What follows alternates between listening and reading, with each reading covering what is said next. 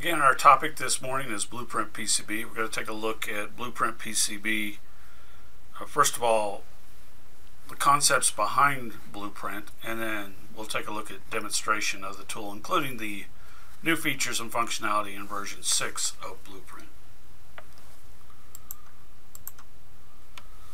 BluePrint started out as a PowerPoint, not unlike this presentation here.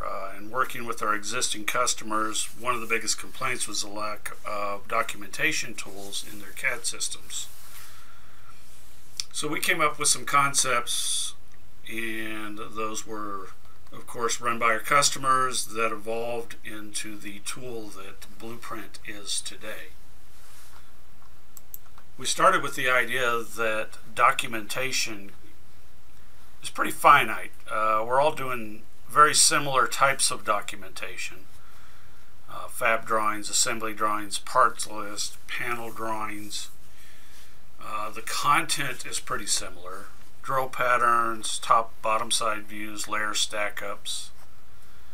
And much of the information needed to create this common content was created when we created the design. So if we can leverage off of that design file, we can automate the creation of the documentation.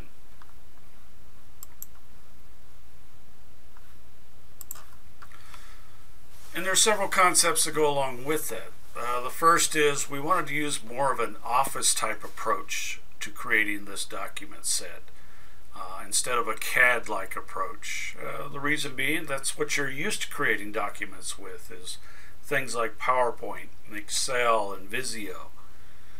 We wanted it to be drag and drop. What you see is what you get, not conceal and hide layers to the point where we get something that we can print to a PDF, and then the first time we see the actual document is when we do create that PDF.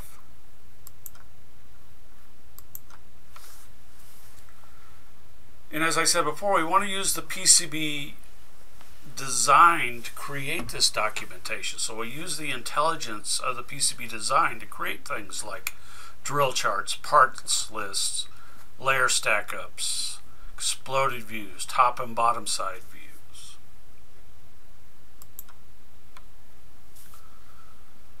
We wanted to allow unlimited placement of the PCB views, mirror them, scale them, rotate them, do magnify views, do exploded views, all independent of each other. With the current implementations, often you're limited to the number of different views that you can do. So this gives the user much more flexibility in creating their documentation. We've organized the user interface specifically for what we're trying to do, which is PCB documentation. There are palettes that reflect the different type of documents, or if you're just creating a generic document, or if you're just doing dimensioning, the palettes are there for you and help you arrange the elements that you may want to use on your drawing.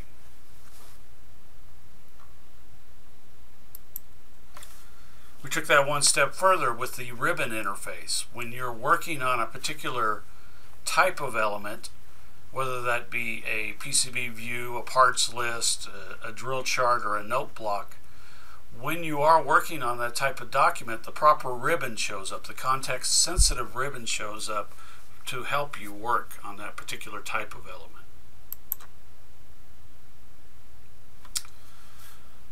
We wanted to give you the ability to import different types of data other than just the CAD database, whether that be graphic files, maybe a step file, a reference file, a PDF, DXF, Gerber, or really any kind of graphics or text from other applications.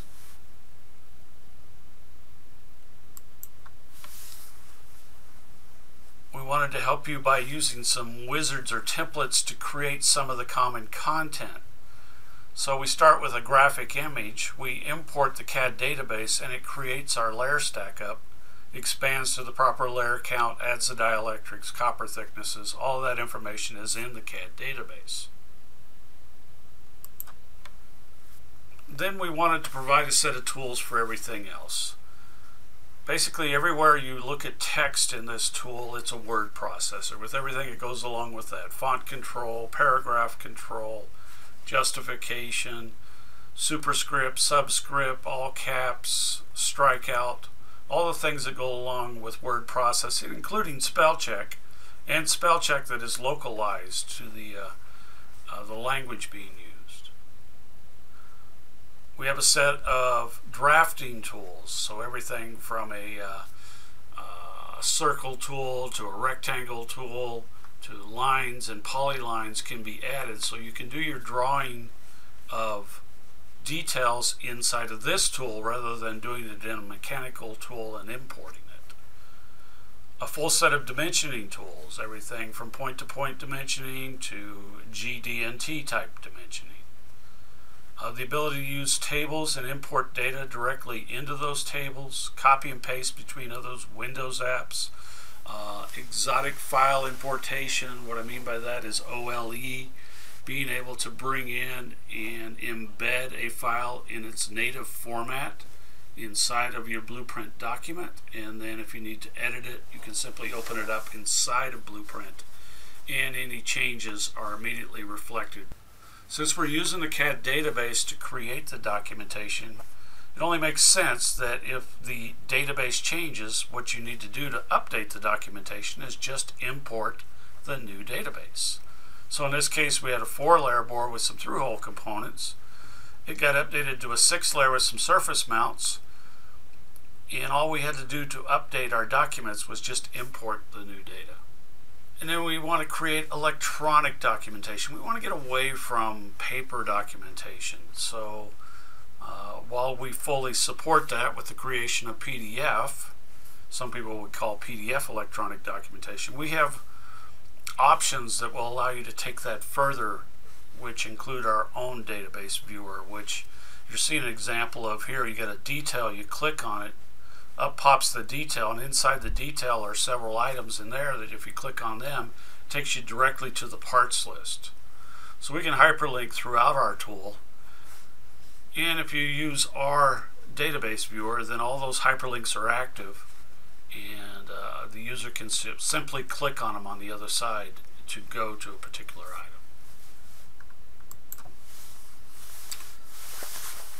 We wanted to provide multiple viewing alternatives, so I've mentioned a couple times that we have our own database viewer. Anybody can download that from our website. We also have the ability to pack and release, where you take the document set, package it up with the viewer, and just send a single file out to your vendor. We have an HTML version of the document set, plus of course we can do hard copy, PDF, and DXF outputs. So in conclusion of the PowerPoint, really the only change we've seen in this area in the last 15-20 years is PDF. And with this release of BluePrint, not only do we embrace PDF as an option, but we allow 3D PDF to be output. And of course we again have our own database viewer, which has more intelligence built into it that anybody can use. What we're trying to do here is shorten the document cycle, improve manufacturing instructions, and get on to the next project sooner. So this is BluePrint 6.0. If you're familiar with older versions of BluePrint, you'll notice the colors changing in the interface here. We've tried to go to a lighter color scheme just to make it easier for those of you that you know, are in this tool and other tools all the time, just to kind of ease the eye strain. There's some other enhancements to version 6 that we'll see as we go through this demonstration. We've split off the dimensioning tools from the Common Elements palette if you're, again, an existing user, just to try to clean up this area a little bit. The application itself is 64-bit now, so no longer 32-bit apps for our downstream tools. They're all 64-bit. So what I'm going to do here is start with this template set. This is my standard document set that I use for each job that I do. A couple page fab drawing and at least 3 pages of the assembly drawing. And I'm going to start just like I would when I'm ready to start documenting my design by importing the actual design. From most of the CAD tools out there will bring either ODB++ or IPC 2581. We still support PADS ASCII as well. Now you might wonder why each CAD system has the ODB split out. Each CAD system outputs ODB a little bit differently, so in order to make sure that we pull in as much information as possible, we've had to split these out so that it's looking for a particular CAD system. Not necessary if you're using IPC 2581, of course. So let's go ahead and bring in some information. We'll do the IPC 2581 in this case. And all of my drawings are going to update based on that incoming information. Now, as we're looking at all the drawings from a top-level view here, you'll notice some things right away. I've done a 2-to-1 of my PCB views. I just set that up by default. My assembly panel, though, I went ahead and did 1-to-1. And again, these are just personal preferences, but you can set all this type of stuff up in advance. The other thing from this level to notice is the title blocks. Of course, they automatically update based on this incoming data. The sheet numbering updates automatically depending on how many sheets we're using. The drawing number is a document variable. So there are many document variables built into BluePrint, and you can add your own. And the reason this makes sense, of course, is that you don't want to be typing in a part number on every drawing. You enter it in one place and it goes out and populates your drawings. There's other uses for document variables. The revision, the sheet size, the scaling, the sheet numbering are all document variables. So let's go to the first drawing of our document set here. Let's take a look at it, and then we'll go through some of the features on each one of these as we go through them. So this is our fabrication drawing. As I said before, this is a 2-to-1 representation of our design. When we dimension this, it'll be reflective of the actual dimensions, so it doesn't matter if it's a 2-to-1 or 1-to-1. And you can always rearrange items once you've imported your data if you need to, or I could scale this back to 1-to-1 if I needed to.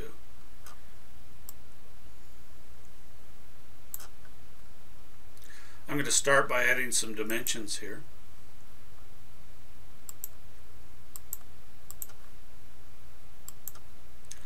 I'm going to add a datum dimension, and then I'm just going to simply start adding dimensions off of that datum dimension.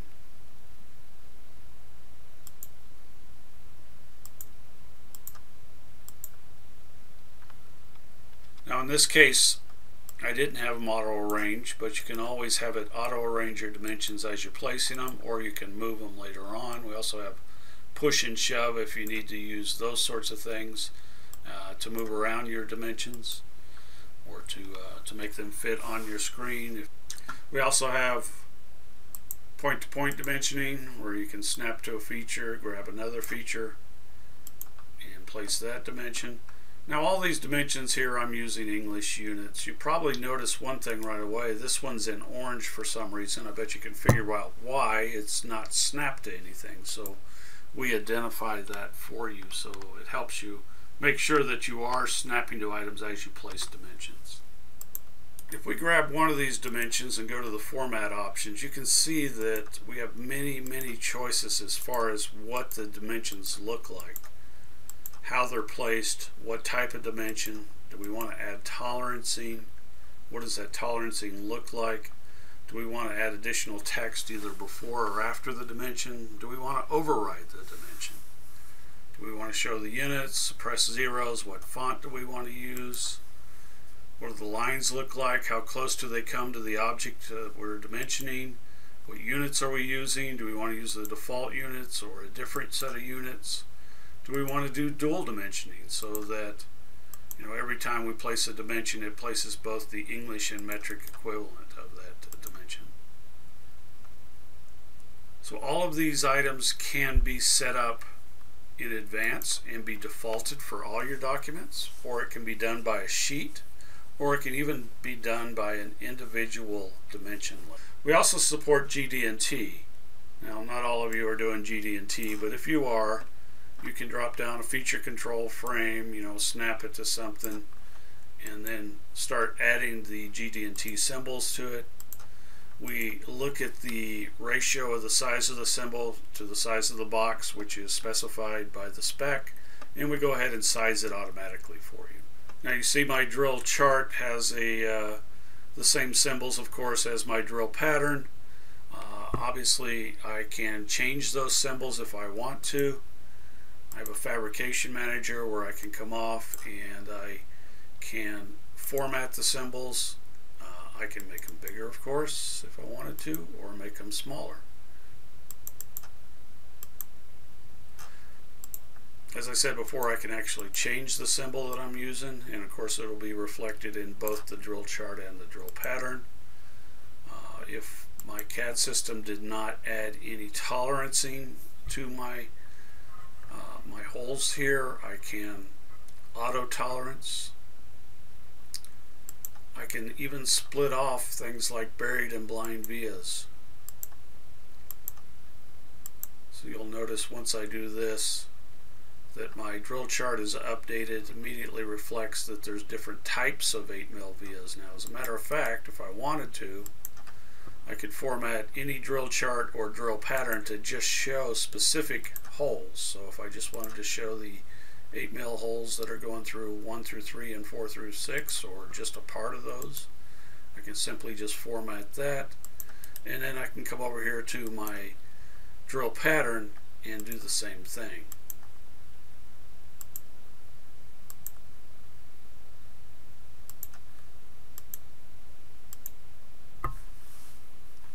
So I can have as many drill charts and drill patterns as I want, all reflective of through holes and or partial drills.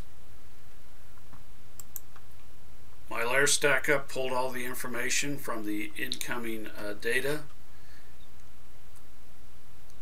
If for some reason that data has changed, let's say for instance we've sent this off to an AE at a fab shop and they've tweaked the stack up a little bit, I can go into the stackup visualizer, which is a new feature here in this particular version, and I can change those dielectrics.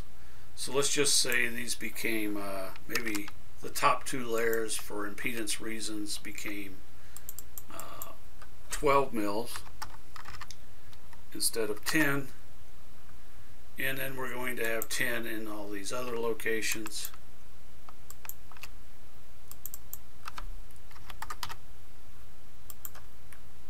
Once I've done that, I click OK, and it's going to update all of my document information with that new information. And now even in my layer stack up here, we'll see the new information populating. Now the stack up visualizer has other options as well. One of them is to do a 3D view of the stack up if you like. And that can be placed onto the drawing. The other thing is all the materials that are used can be saved off to a database, a materials table, and you can build up a materials table for your available materials, whether that be at the fabricator you're using, or if you are a fabricator, what materials you have available. These can be exported in a CSV format, brought into other management tools like MRP systems. You can just simply import the information once you've created your stack up here.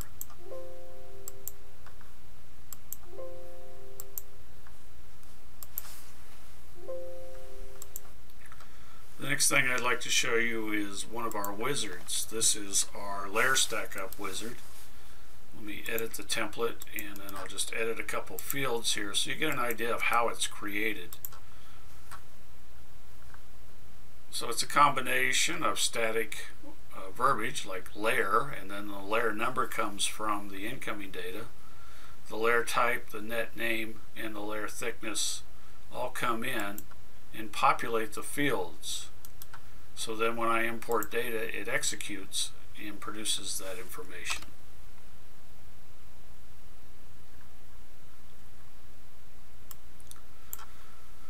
Last thing I want to talk about here on the fabrication drawing is the note block. Now, our note blocks are semi-intelligent. Each node is kind of a separate entity in that if I want to add a call out, all I have to do is go to a particular node and say add call out. Then I can take this call out and snap it to something.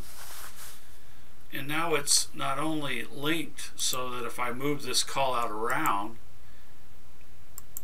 it gets updated and I can demote it and promote it or even delete it and the call out goes away, but it's also hyperlinked. So if I click on that hyperlink, this is if I'm using our BluePrint viewer, it'll bring up the node as opposed to having to go to search for it. Another thing you'll notice is spell check is already being used here. I can right click, go to spelling, and it's going to give me some options, or I can add it to the dictionary. You'll notice I have all of my font control, all of my paragraph control available to me here as I'm working in a note block, and then I have options specific to the note block itself, like splitting off the note block, merging two different note blocks, change the order, go from top to bottom, bottom to top, and then there's even formatting options on the note block. So we can look at, you know, how far each level is indented. Do I want to start with numbering, then lettering? And when I do, you'll notice that this indent changes as well all the way through here, and I've got 5 levels to work with. Things like punctuating anything that you have a call out. Some people want to do that, so we put it in here as an option. And even the call outs themselves can be formatted. Different shapes, have them auto size, and you can of course default all of these as well so that you don't have to change it each time.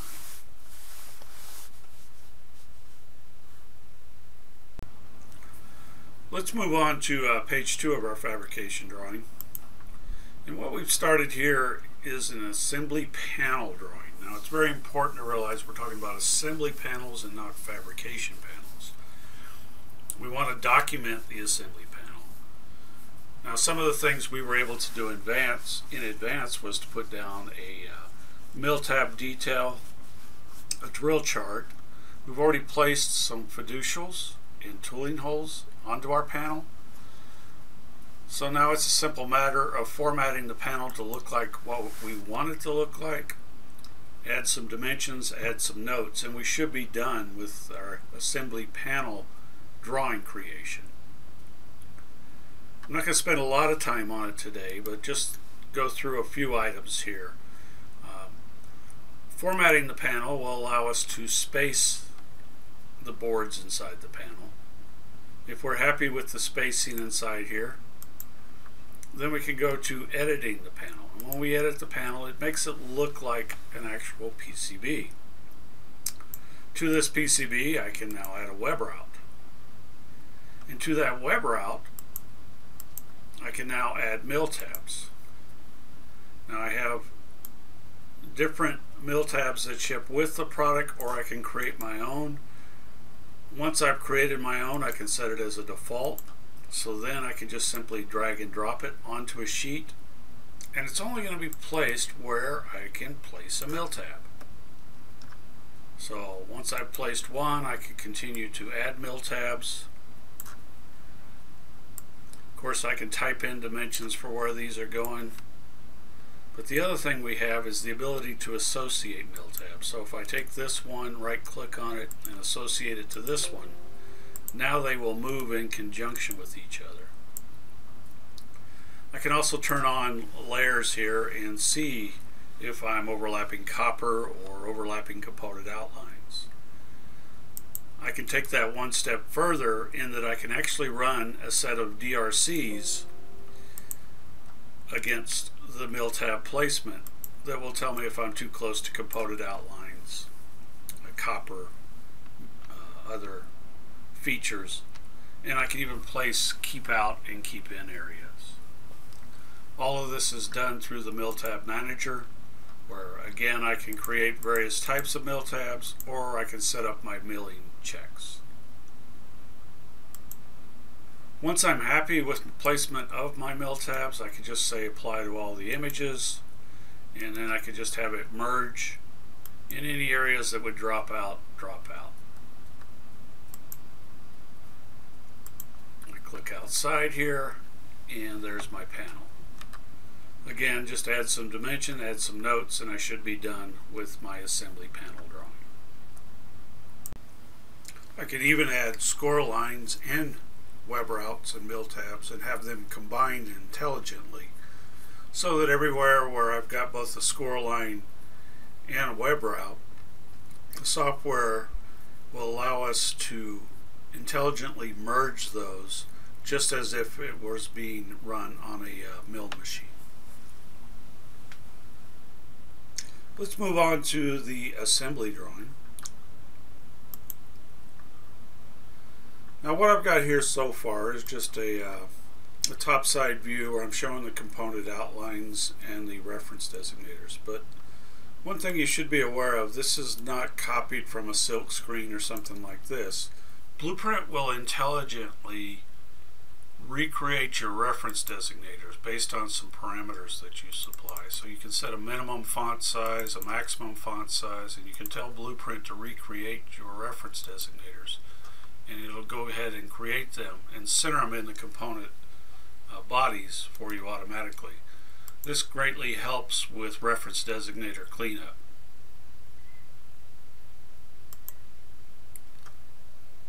I can also go in and grab a group of reference designators if I want to and move those off and then disperse them however I want to. So whenever I'm in this reference designator edit mode, I get the reference designator ribbon here, and then I've got several options that are based off of cleanup of reference designators. I can also do some formatting of the components themselves. If I come in here and select a particular component, I get the format options. Now this can be done a couple different ways.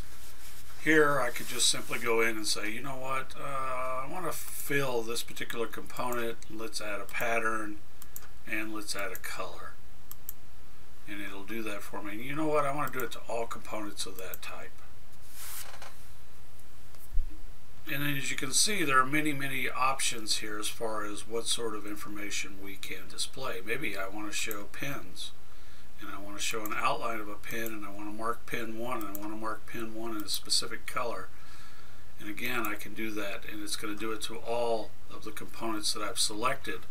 But the other way of doing it is that I can come over here and select the components in this list, and then go to the format component option, and then whatever changes I make here will be reflective of the components selected in this list.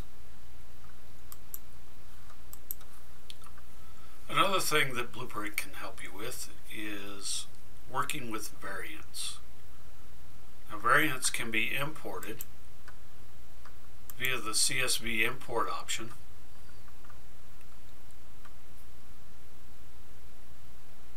Once they're imported, any items that are uninstalled can be highlighted either with a fill or with a color to let the users know that those particular items no longer remain on the design. And then we can also drop down a variant list that's reflective of that variant.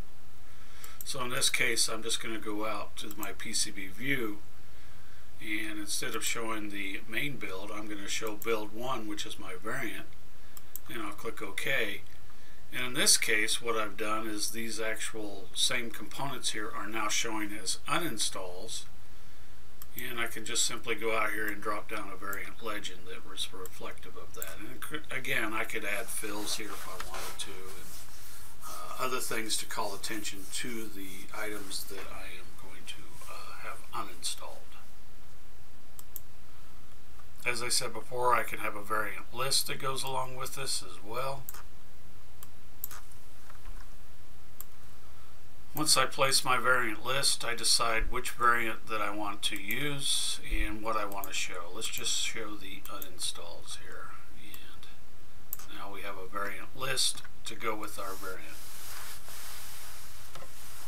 When you're working with parts lists and variants lists inside of BluePrint, you will notice that we do a hyperlink to a view of the particular PCB. This will help you in the QA area, and this is available in our free viewer as well.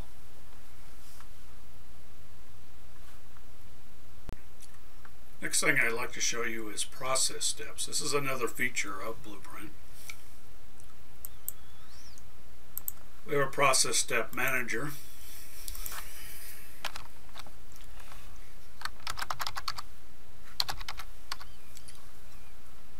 Now we can start by just adding a process step, give it a color, come down and select some components, add it to that particular color. But we've also provided you with some templates that will help you do this faster. And you can select how you want to separate out your parts, tell it to auto-generate your colors for you. Once it's done that, then all you need to do is drop down a PCB view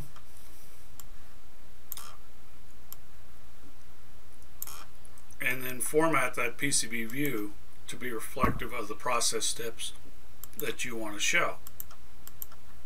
And you can choose some of them or all of them to show in any particular view. And then you can drop down a process step chart that's reflective of these items as well.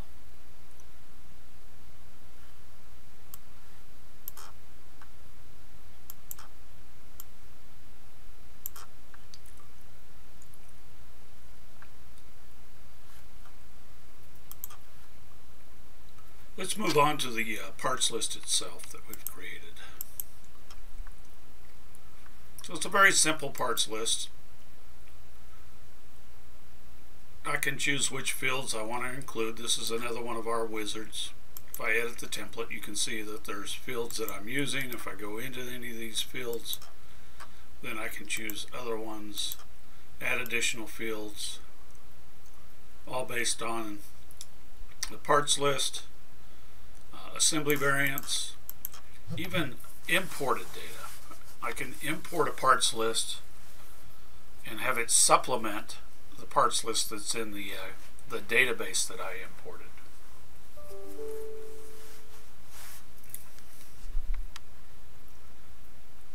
And again, once data is loaded, the parts list goes ahead and executes. And it is hyperlinked to a 2D view of the PCB. There is a parts list manager where I can work with both the variants, any data that I've imported, any data that I've added manually. I can set up electrical and mechanical associations, like for every connector I might have 2 bolts and 2 nuts and 2 washers, and have it do all of that automatically for me as I add those particular types of components. I can work with alternate parts, substituted parts, and I can work with my variants in here.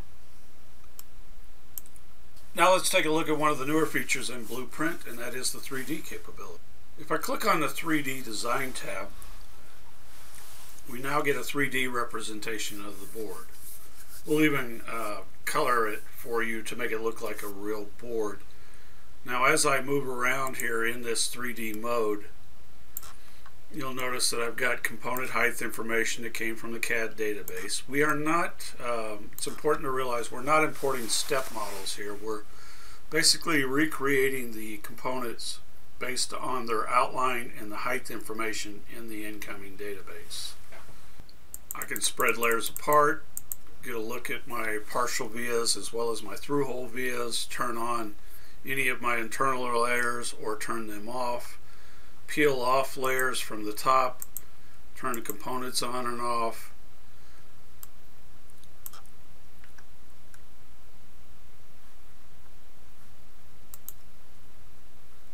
Anytime I need to go back to my original view, I can hit the home button.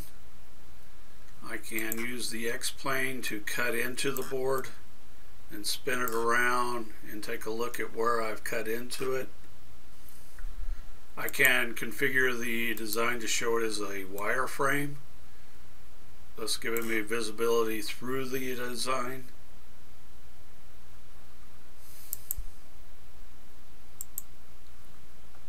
Notice that we also reverse the solder mask so you can look through and see the actual surface mounts. And if we zoom in enough here and I turn off the actual components, you'll see that we've even provided things like pin numbers and net names here, even in the 3D mode. And when I move the mouse over various components, it will give me the info on those components, tell me what their reference designator is. Now, BluePrint is a 3D viewer, but more importantly, it allows us to put down 3D views of the PCB into our documentation. So if we go back over to our document set here, and let's just use this page, I'm going to go to my assembly drawing palette and I'm going to drop down a 3D view of my assembly.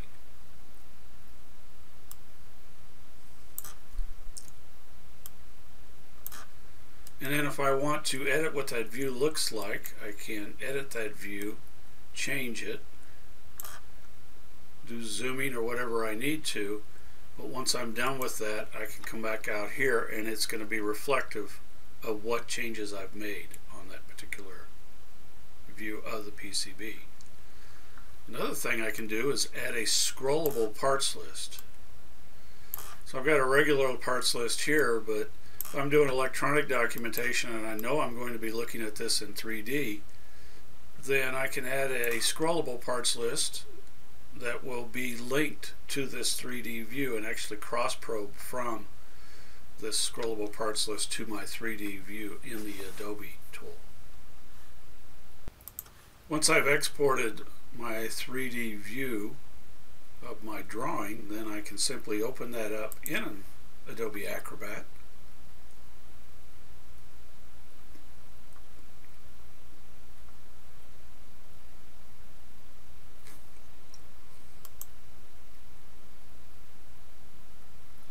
And as I said before, we can cross-probe to this view just by selecting items out of this parts list, and that will be highlighted up here in the view.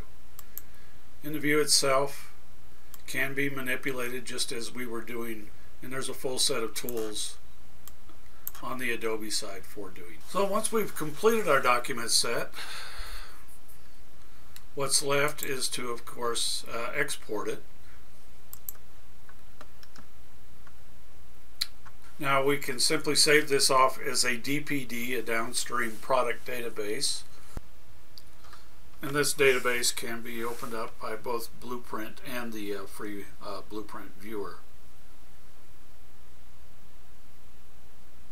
You can also, of course, export the PDF as we've already seen, DXF, or send it directly to a printer. Here is our design package in the BluePrint viewer. All of the hyperlinks are maintained.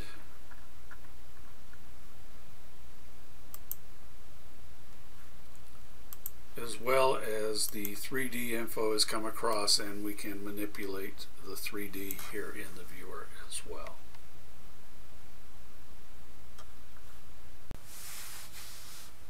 Well, that's all I've got for this morning.